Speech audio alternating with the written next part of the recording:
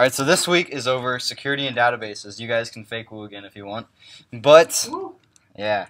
Alright, so eventually when you get to your application, you realize, like, how do you save data, right? Nothing can be just like a string or a variable all the time. So it's got to go somewhere, and you can't just post it in some little text file because then nobody else has access to it. So if you actually want to make this content available to everyone, where any phone can connect or any web app can connect, whatever you want to do, there's databases, specifically SQL, which there's several different kinds, right? There's the Microsoft SQL that you probably heard of, which are what the IT guys do, like OIT here anyways. All the stuff for big systems, like all the Windows networks or whatever, go to Microsoft SQL. There's MySQL, which has to do more with web-related stuff. PHP uses it. Pretty much, I think ASP actually uses it. It's the website of SQL anyways. There's SQLite, which is what Android actually uses. This one's used for a local database on your phone, or on your computer. So one thing you might know is HTML5 actually does a thing where you can save. They also use SQLite. Your phone, Android, uses SQLite. iPhone actually uses something a little bit different, but it's really similar. It's a SQL type of system. Next we have PostgreSQL. This is for more of Node.js or Ruby apps. Pretty much the same as MySQL, just a little bit different syntax and not as old. And then finally there's NoSQL, which is what we use a lot in here. There's things like parse and Firebase, which actually lets you like put in a key value command and you instantly send it to the server. There's no like select all from database where thing equals what.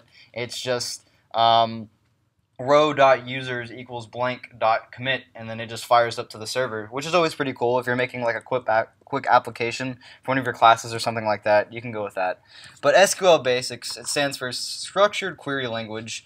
It's sorted by tables, rows, and columns. So you have a database, and let's say you have a table for users, you have a table for classes that this user takes, and you have a table for contact information. Then finally, each one of these has rows and columns. Columns is where you keep track of like your ID, your name, your email, different data types, and finally rows is each thing of data, right? So each person would make a new row, and we'll get onto that later. So the syntax anyways, you can select from a row, you can see and or, so you want to select users where ID equals blank and username equals blank. You can order this data by ascending or descending. You can insert into the database, update the database, create, and delete. So let's talk about relational databases. So a lot of up to juniors don't even know about this, and it's a big like interview question to a lot of people. But basically, how do you make a database that references multiple tables without wasting data? So I can't make a table called students and a table called courses and put a name for each one, because what if the name changes? Like this guy's randomly name changes, I guess, or whatever. You would have to go through every single table and change it all, and there's no way to reference it, and it's just a bad system. So instead we use IDs, and we can actually reference that ID. So I have two databases here, or two tables, sorry. One's called student. It has my student ID, my name, and my email, and I use Kevin. Then I have courses, so each ID, so like I have 1310, which is under the CSE department. It has a name and it has the hours. Notice you don't see the section, you don't see the teacher, anything like that. That's for the next slide.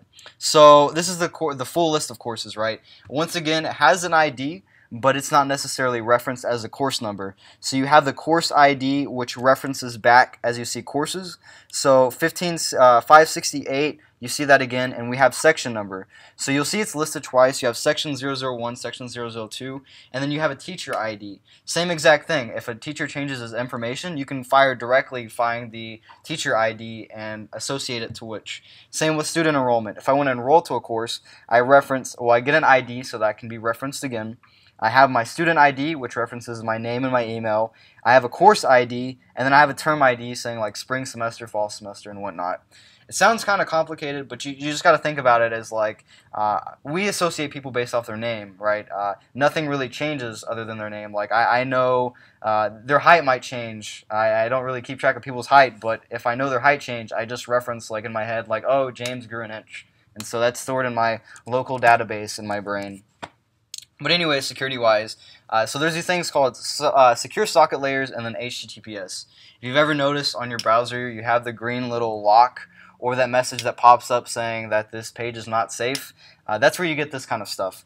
So normally, back when the internet was created, anyways, people were really insecure. It was only meant to do like basic research things, like send data. There was no JavaScript. There was no real databases. It was just online content. So there's no need for an encryption connection between the two. So now you have SSL. Pretty much anything that requires authentication or a username or any sensitive data, not even sensitive, any data whatsoever through a request, pretty much needs to be secure now. So it sends encrypted packets to the web server essentially. So how does it do this? So there's two ways that a server kind of connects to a computer anyways, a browser, or it kind of keeps information about that user. So sometimes you may get to a website and it'll be like, do you agree with our cookie laws or whatever, or a session law. Not really much of those, but cookies, basically what they do is it's a variable that sticks on your browser based off your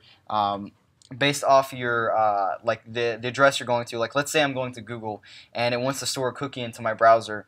Well, it knows that this browser's me by a unique token, and you can actually set an expiration date. So unlike sessions is kind of a one-time connection, right? So let's say I want to log this user in by keeping track of his user ID, or maybe on the next page he loads. Since I can't actually send data that way, I can say the next time he loads it, maybe show a change log of what happened on the server. And so that'll only happen once. So sessions, they expire as soon as you close the browser. Cookies, they expire whenever you want them to. You can set a date to be a year, 3 years, a day. It's up to you. It's usually used whenever you click the remember me login. Important thing to note about cookies is there's a flag you can set so that it can only be accessed via HTTP. Oh, really? And not via JavaScript. That's something we have to check for. Oh, yeah, okay. So that someone couldn't just put like a SQL injection and grab your cookie and start acting like you. Gotcha.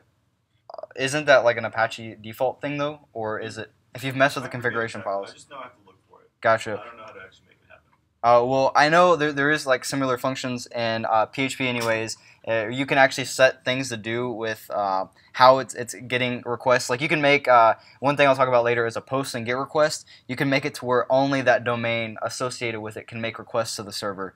And same kind of thing for cookies. So make sure you watch out. That's another security thing. People can hijack sessions and people can hijack cookies. But you just got to be smart when you make these things. So how about hashing and encryption? I'm sure you've heard of this term before, but not really sure of what it does. So types of hashing, there's things called checksums, there's non-cryptic, and then there's cryptic. So one easy way to say hashing is you see hello, H is given the ID of 8, E is 5, L are both 12, and O is 15. This adds together to be 52. So that's a basic hashing. But how do you get these crazy, ridiculous numbers like MD5 or MD6? The picture you see at the bottom there, how that kind of works is it's a sequence of math anyways. It adds different things. Nobody really knows how they work except for the people who made them or the people who are cracking them. They get outdated relatively quickly anyways. HTML, what's it called? MD2 was a few years ago, like a long time ago, and now they're up to MD6. Every year they make it more and more secure as well as being able to optimize it. So you think of adding all these numbers together to equal 52 really easily, right? But what if you take all these numbers that are crazy big, you do some square rooting, you divide it by some number, it gets pretty crazy, so they get pretty difficult to crack anyways. So in terms of encryption, it uses kind of the same thing as hashing, except it does it in two different ways. There's one called symmetric cryptography and then asymmetric. So let's say, I'm sure you've heard of like the World War II, whenever they were sending cryptic messages to each other, what they did was called symmetric cryptography. So basically they had some key which they pushed into a file or data type or just a text message, not text message because that didn't exist, but a message, and it was able to alter the text, which they could then use that key to alter back. So if you look at it, this hello kind of thing, this is symmetric. It can easily be changed using that same key, which is adding them all back together relative to what letter it is in the alphabet. So a lot of people use this a long time ago. Nobody really uses it anymore. Now you have something called asymmetric cryptography, which uses a public key and a private key. Banks actually use this. So every bank you associate yourself with, whenever you submit data from your credit card or your bank account number, you have this extremely long digit number called a public key. And what they do is, think of it this way. So every bank gives somebody a box, right? And you can put some stuff in the box, but they don't give you the key. So you can only lock this box. You can put stuff into it, but you can never take it out. The only way to take it out is if you have their private key, which only the bank has. So if I want to encrypt something in a certain way where no one else can see it except for the people I'm trying to get to the other side, they would need that other side of the key. So this comes in handy because on a symmetric key anyways, both people have to know that public key. And if that gets out, then the encryption's broken. Private key anyways is this person doesn't have to be like, hey, this is my private key. They keep it forever.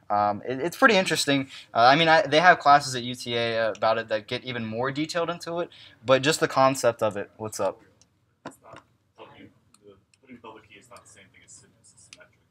Asymmetric is public key and private key. What is symmetric then? Symmetric is just like one password, like having a Wi-Fi password. It's the same thing, everyone knows it. But asymmetric means there's a public and private key pair that is required for the encryption for data to be exchanged. Cool. Well, yeah, like I said, there's a class about it, and I haven't taken it. I just know the basics. About it too. Whatever. Get out. No, I'm just kidding. All right, so in terms of user authentication, right, so this kind of has to do with the hashing and encryption and whatnot, but how to do it, how not to do it. So the absolutely horrific way to store a password is plain text. I mean, look at on the side way, I guess, if you use ResNet and you ask them to send you your password, they will send it to you in plain text.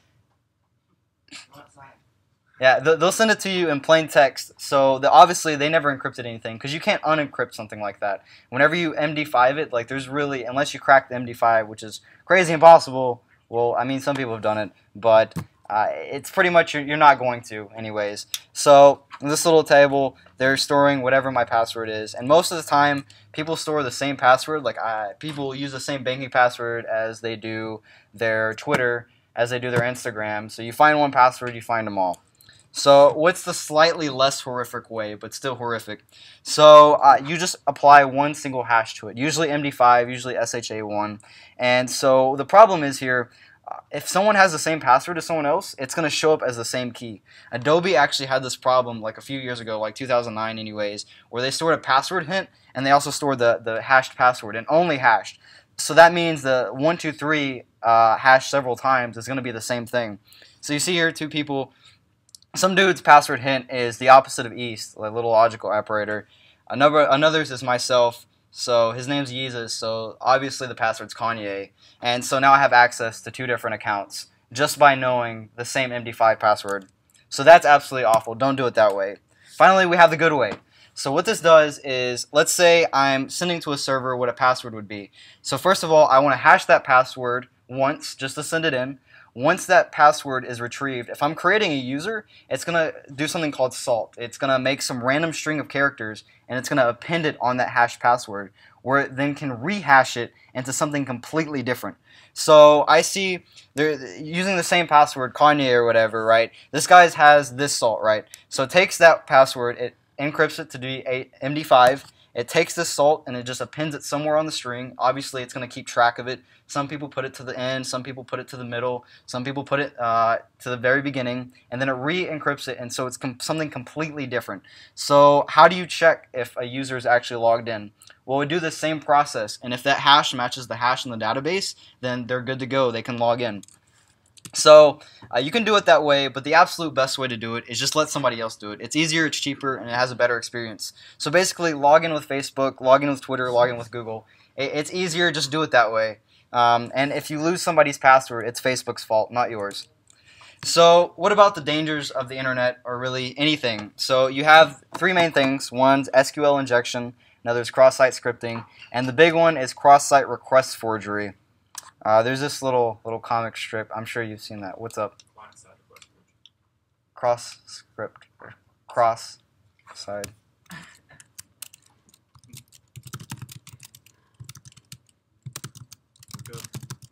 Oh man. Cross-site request forgery. Cross-site request forgery.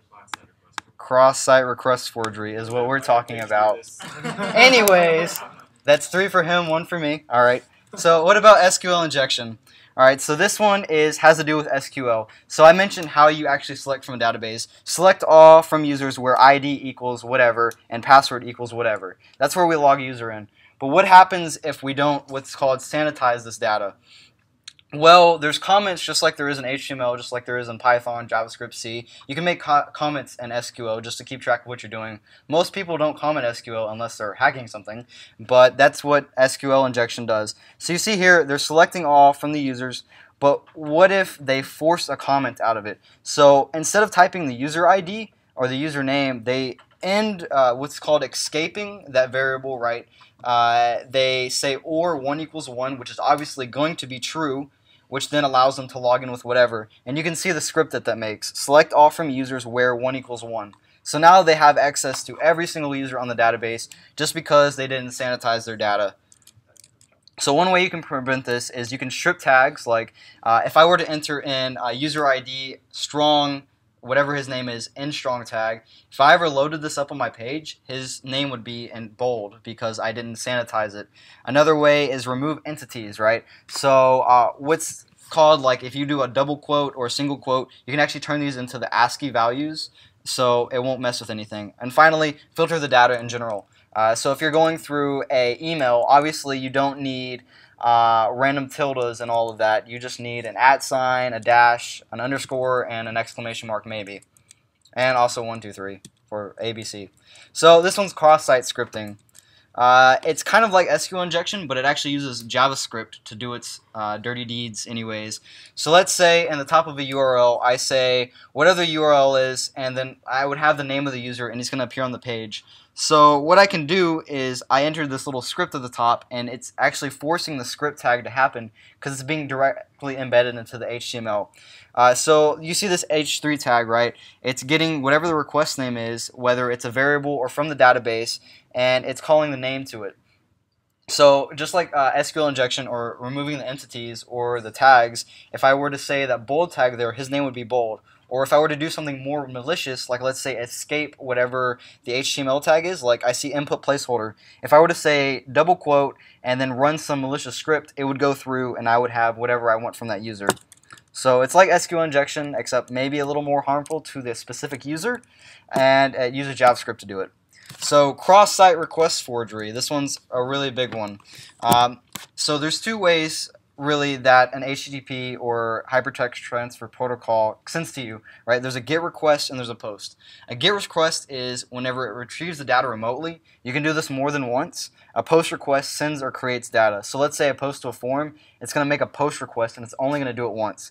A GET request, on the other hand, if you look at YouTube, usually they have /watch v equals whatever the name is. They have a protocol of HTTPS. They have a domain of YouTube. /watch is the page, and v equals whatever is the thing that loads the video. So if that v equals whatever is changed to something else, it can load an entirely different video.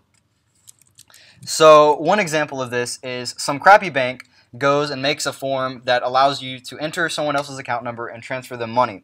Now how they do this is all you do is /transfer, whatever the request is, like the destination and the amount.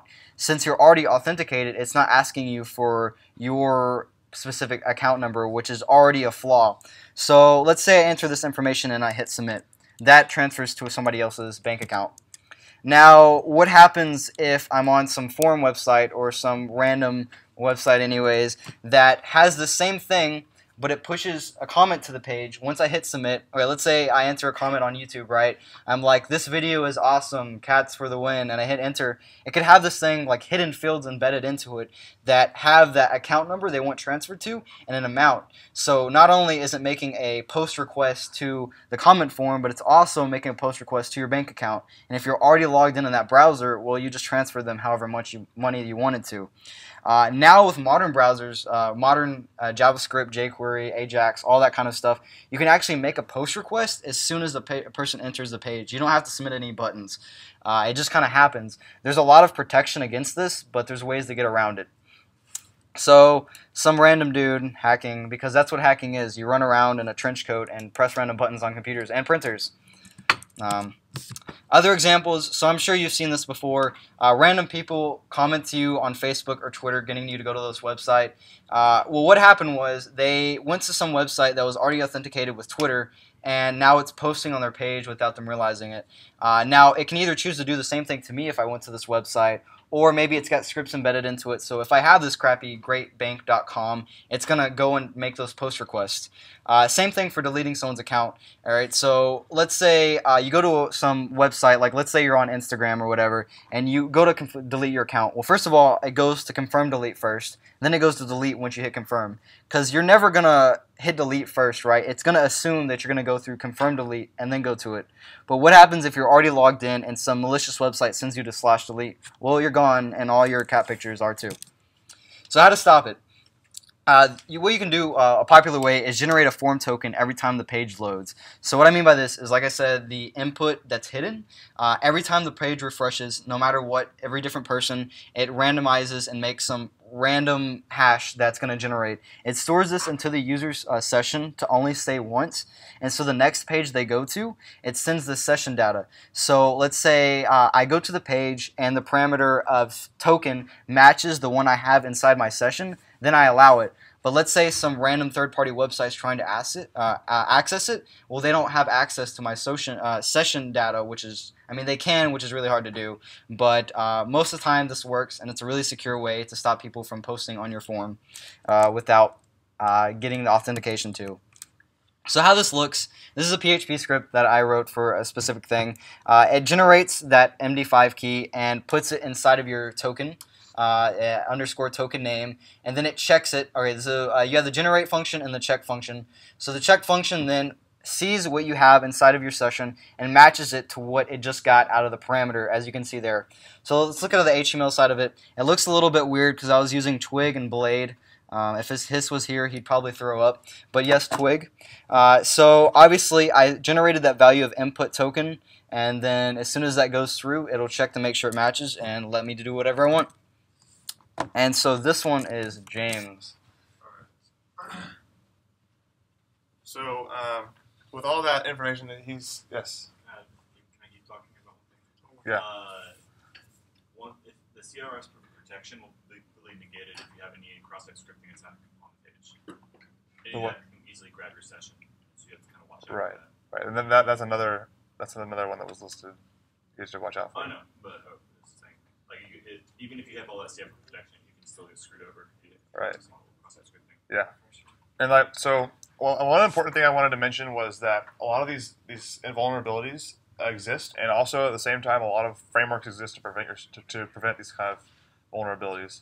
So if you just if you're building an application and you want to secure your application from these kind of things, you just I recommend using Google and looking up framework to prevent these kind of things or something like that. That's going to be your best friend. So a little bit about how to structure your web app. So see, I don't have a. See if I have a marker. So I'm going to draw a little diagram real quick to show you kind of how to think about this. So whenever you think about a web application, what parts on a large scale exist? Anyone have any inputs? Like, if you could categorize a web app into like 3 parts, what would the 3 parts be? Or name one of them. Front end, back end, and something in the middle, hopefully. Yeah, so that's pretty good. So you have your front end. Oh god. And then you have your back end. And then what we call middleware. Okay, so these 3 categories are pretty much sum up what web applications consist of. On the front end, you're going to have you have your web. Oh, this is a really terrible marker. I'm sorry. You have your web server, right? So someone uses a browser to access your website or web server, whatever your web app is hosted. I got another one. I think this one works. That one's okay. And so this is our browser window. That's from. And so this browser window accesses the web application. So the browser is a part of is at this point a part of the web app, right? You're running the web app through the browser. So it's a key part to running your web app. And so you run your web app right here on the browser, and then you access all of your information. If you don't go through middleware, you go directly to the back end, and you have back end code to handle like database requests and things like that. What a middleware can do is it kind of takes the load off the back end to do some more interesting tasks. So let's say we have like a pretty advanced web app that maybe it takes data from multiple sources and it like compiles it, or it has to do run some kind of algorithm. We would try and do that on the middleware server, where we're taking that data and kind of aggregate it, run the calculations, and then push all the calculated data to the back end, where the back end all has to do is just store and send. So it's just getting and pushing. So like if you can minimize your back end to do as little as possible, that's better, because then your service can be a little bit faster as far as retrieving data. So your middleware is kind of like the backbone, essentially, of your application. If you structure it this way, now you can put your middleware code on the back end for like a real lightweight application, and it works just fine. But it depends on how big your app is, and you got to think about these things when you're scaling apps. But an important factor in security to think about is that it's easy for someone to come in here right in between your front end and your middleware, or your front end and your back end, and do all kinds of stuff. So let's say I submit a request. So I submit a JSON request, and let's say that I'm a malicious hacker with a hoodie and on a computer with a bunch of green letters, right? And I have a really neat tool that can take your request and like filter it, and I can read it before it actually gets sent out, and I can modify it, which actually exists. Those tools exist, and you can modify these requests that are sent. And so say that I take off this little link here, and I move this down here, and I make some modifications, and I send it back up. Well, now I've changed what you sent, and I can potentially get access to things I'm supposed to get access to, or give you things you're not supposed to have. So it's important to keep in mind that this link here exists, and it's a very insecure link that we can't solve. We can't ever get rid of this insecurity here. So we have to keep in mind our authentication should exist on the middleware and the back end, and it's even better if it only is on the back end. What are you looking at me for? Oh, hackertimer.net. So it's better to keep your authentication on this side than the front end. Does everyone see how that works? Okay. Now, where the middleware server comes in security-wise is, let's say I have parse, right? And if anyone's ever used parse before or something like that, you have like an authentication key, or you have like an application key, and usually you have two different keys you keep track of. Now, those are keys you don't want to put on like front public-facing code, because then someone could just go in there, they could view source and get your keys. Really easy to do. And anything on the front end is easy to get a hold of. It just takes time, depending on how deep you've gone. But any code on the front end should be considered completely insecure and just an access portal. So you would put those keys in the middleware server, where the middleware server would take in the data you're getting, or would give you data, but it would handle all the keys and all the sensitive values, and then it would handle the transaction between the middleware and the back end. So this is a good way to structure your application. And security-wise, having a middleware server is never a bad idea, because you can handle those kind of keys. Now, if you're doing a back-end transaction where you don't have to have keys, you could possibly deal with directly with the back end, but you have to also keep in mind what's sensitive, what's not sensitive, what do I want to be public-facing, what do I not want to be public-facing. So keep those things in mind whenever you're structuring your app. Any questions about that stuff? Okay. So I kind of went over this a little bit. So never do authentication checks on the client side. It's a bad idea. You should do what Cameron mentioned, where you hash it and you send it off, and then once you send it off, then on the back end side you decrypt it, and you're like, okay, what are we dealing with here? Then you're dealing with the unencrypted data, and it's good to hash and salt, because then you don't have to worry about people who dehashing. I mean, there are always people like the NSA who have these awesome machines that can decrypt anything, but you have to at least protect it against the average hackers who want to do malicious things. So let's see, what else did I not cover here? Yes. Okay. So let's think. Can anyone think of an application where you have to where you have users, and certain users have different views in the application? as opposed to other users? So like if they have an admin role, anyone have any ideas? Like a forum. Blackboard. Yeah, Blackboard. Okay, he mentioned the forum. Facebook. I think Facebook have that. Well, for the pages, yeah. For the pages. So those are there's a term for it, but basically you have it's like user roles, right? And certain users you want to be able to see certain content, and some you don't.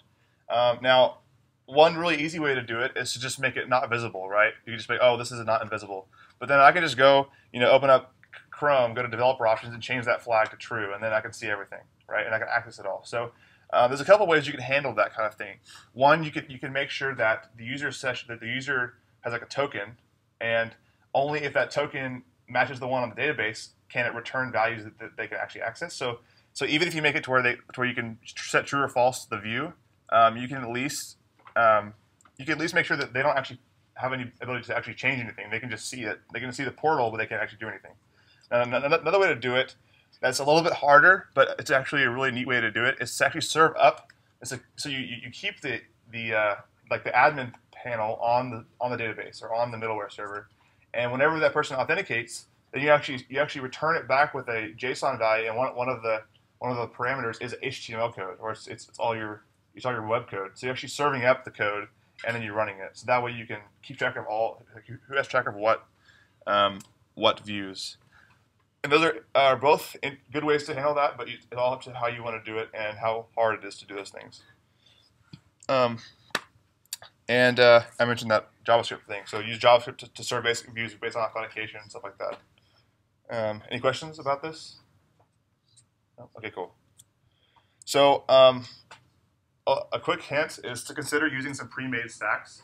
Some of you might have heard the word stack, and that kind of refers to how you have your web application built, like what you built it up on. So we have like MAMP and LAMP are pretty popular. Basically, it's Linux, Apache, MySQL, and P for your logic, which is PHP, Perl, or Python. So and MAMP is just Mac OS X versus Linux. And then the mean stack is really popular nowadays, and it actually kind of takes the word stack in a different direction. It's not actually talking about like the specific operating system necessarily, but it's talking about the frameworks used. So mean is for MongoDB, ExpressJS, AngularJS, and Node.js. So Node.js is your server. So like on here we have Apache. Instead of Apache, we would use Node. And for MongoDB, it would be used instead of MySQL. And ExpressJS would be like your PHP or Perl. And AngularJS is used for the front end side. So ExpressJS is for the back end for handling web requests, and then AngularJS is for your front end, making it look all pretty, stuff like that.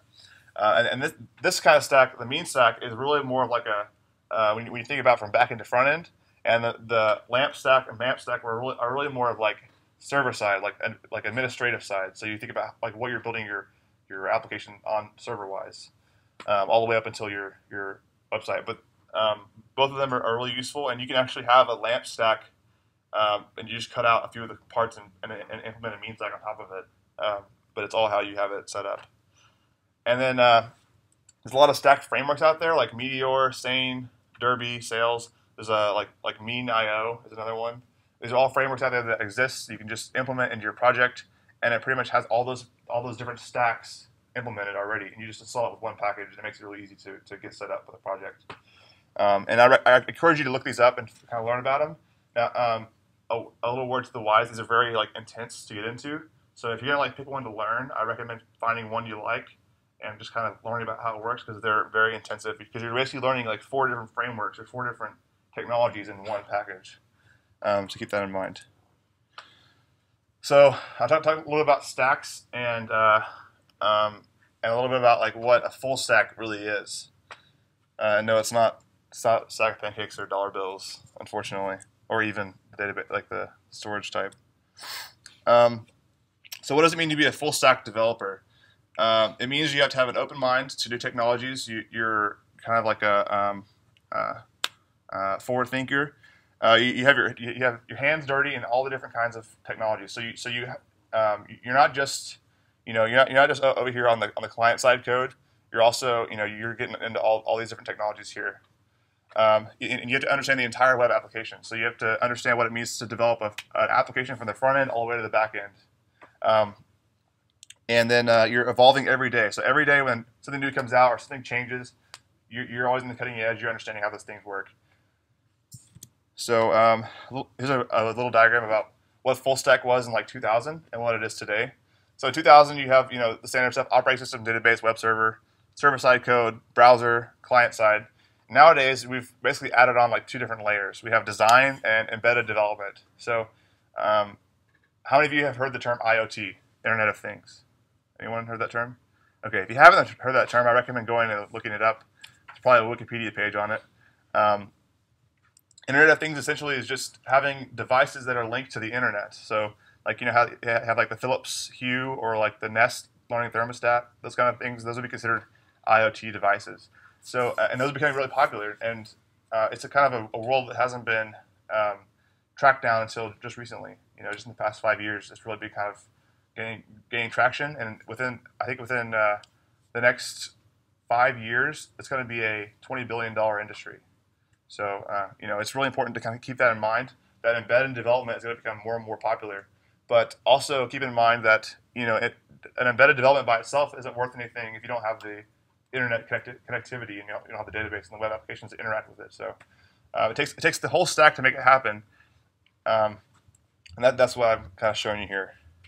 Also design. So a lot of people, they say, I'm a developer, I'm not a designer. Well, sometimes it's good to have a little bit of experience with design, at least understanding what good design practices are and good design patterns are. So that way, whenever you go work in industry, you kind of know off the top of your head how to take a nice looking design and turn it into something real, or how to build a nice looking app and make it something that's useful. So a little bit about back here I mentioned like some of the different parts, and these are some of the different parts that are kind of looked at nowadays. So if you ever want to consider yourself a full stack developer, these are some things you might want to consider getting familiar with. So system administration. A lot of guys they get a job just doing this alone, and specialization is not a bad thing. You can be really good at one thing, and that's cool. But to be a full stack developer, you kind of have to keep everything in mind, and one of them is this. And the picture in the background is like a terrible server room. I don't know if you can tell. But it's like a nightmare for anybody who's ever worked with servers. This is like Cat5 cables running everywhere.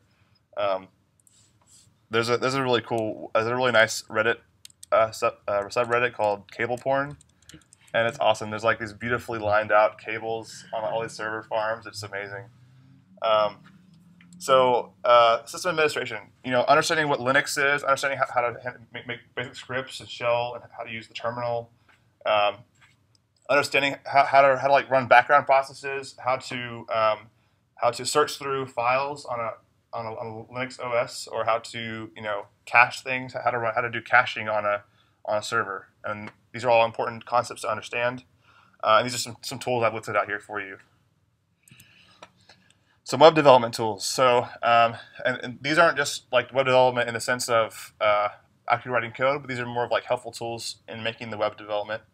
Version control. We preach that one all year round, is version control. We use Git. That's the one we use, but some companies use Mercurial and SVN, and they're still being used today. So at least having an understanding how those things work is important.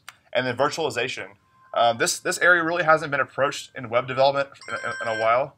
But recently, virtualization has become really popular with testing out web applications interacting with other ones. So you can actually virtualize a server and test and see how it interacts with you without actually having to deploy onto a real server. It's pretty handy. Also, comes in handy for testing vulnerabilities. So if we have a virtualized server and we can test and we can test if there's any vulnerabilities in it, and if we do find one, then we can just wipe it and then start a new one, and it doesn't affect any hardware level stuff. It's just virtualized, so it's easy to to manipulate the operating system. And that's a funny GIF if you didn't get a chance to read, or a funny comic if you didn't get a chance to read it. This is a USB version control. So backend. How many of you consider yourselves backend developers? Anyone? You got one backend developer? Okay. And a backend developer really has to understand some of these concepts here and a little bit more. Someone who's just a backend developer would be specialized in this area and would have a really good understanding of how these things work. But it's good to just know, how these things function and what they are. Web servers, I have Apache, Node.js, and we've been talking about this kind of stuff this time around and a few lessons before. But if you haven't heard of these things before, I recommend going and learning. Programming languages, PHP, JavaScript, Ruby. These are backend languages that are really popular with web servers. Databases, we went over that today, and understanding that in a little deeper sense is important. Oh, and this picture here is an SQL injection on his bumpers on his license plate. There was actually a guy who did this and got his information to be displayed on like a billboard, like on those electronic billboards. That he drove through a traffic light, and it showed his information on the billboard. It was really interesting because they extract the text from license plate. So he's like, oh, I bet I could just write an SQL injection and it would just send it to the database. Sure enough, it worked. So, clever hackers, right? It's probably a system administrator. Those guys, they always have time to do that kind of stuff. So front end, this is what everyone likes to do. How many of you are front end developers? Anyone like to be front end developers? There's usually a lot more front end developers than back end developers because it's more fun, right? You get to make pretty visuals. You get to do some cool stuff. You get to use AngularJS and all these cool new frameworks that are really popular nowadays. And front end, to be frank, is probably one of my favorite ones to do. It's a more rewarding, I guess. But you have to know some of the frameworks here. HTML, HTML5, CSS3, understanding Less, Sass, JavaScript, AngularJS. jQuery is kind of falling away, but still being used. And then understanding responsive design. So thinking about how to resize based on screen size. Also animations and different kinds of things like that. User experience. And then mobile technologies, which is what we're all about, right? And it's becoming a real big popular thing. And so understanding iOS, Android, hybrid apps.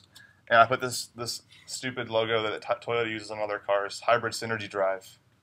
I feel like that's really someone just was like, what can we name this system? Hybrid synergy drive. That sounds good, right? So hybrid apps are really popular nowadays, and I think in the future we probably won't even be developing with native unless we're doing game development or we're doing something that's really exclusive. Something really exclusive or really intensive on the operating system. So hybrid apps will become more and more popular as time progresses, and with that, hybrid app frameworks will be better and better.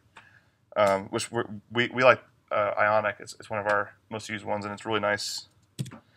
And then design. So understanding, I talked about this earlier, about how important it is to understand what good design is. And to be honest, not everyone is going to have an eye for good design. But at least understanding how to take a design template and turn it into something real is a good skill to have. But if you do have an eye for artistic things, or you think you're an artistic person, you know what looks good, what doesn't look good, then maybe go into design principles and UI UX design, and those are really good things to have experience with as well. But so last but not least is not everyone should be a full stack developer.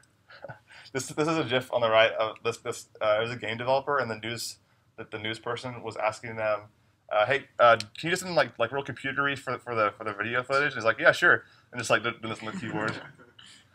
And they actually aired it, which is hilarious. They put this on TV. I know. Anyways, not everyone should be a full stack developer, right? Specialization is a good thing, and if that's what you're about, if say I really like back end development or I really love front end development, I don't like doing any of the other stuff. That's cool, and those people are needed in industry. So it's not bad to be to not be a full stack developer. It's okay to be specialized, but you have to be good. So you have to keep in mind that if you're specialized in a certain area, then you need to know all things about that area. You need to really be good at a certain thing. Whereas a full stack developer would be someone that's, I would say, is more on a managerial type role, or even like a startup. Because startups, they don't really have roles. They don't have all the different tiers that a full business would. They actually have just a bunch of people that working together, solving a problem. And sometimes they'd be like, hey, could you go and set up that backend for me? And I go sure. This whole year I've been doing nothing but front end, but I'll go pick it up and do that backend for you, because it's real fast paced, and those startup environments work very, cohesively like that. So if you're entrepreneurial, you want to start your own business, or you think you want to work for a startup, then it's you might want to consider being a full stack developer, or at least having some attributes of a full stack developer, so that way you can kind of pick up things or learn things quickly. And that's really the key is understanding how to learn quickly. If you can do that, if you can pick up technologies quickly and easily start building something, then that's an excellent skill to have, especially in fast-paced companies. Back to specialization a little bit though. Not everyone is interested in learning everything that you are. So if you're like me, I consider myself a full stack developer. I'm not really like a specialized person. I'm a jack of all trades, master of none. Some of you relate to that, some of you don't. But not everyone is going to like that mentality. Some people are going to be like, "Well, I don't know why you like that stuff," and it's important to not get into arguments about that, because that's happened before, at least some of ours. So there's some resources. Some of the ones I used, I pretty much just copied off the last one there. If you open the website, you see a lot of the points are almost identical to my points. So full disclosure there.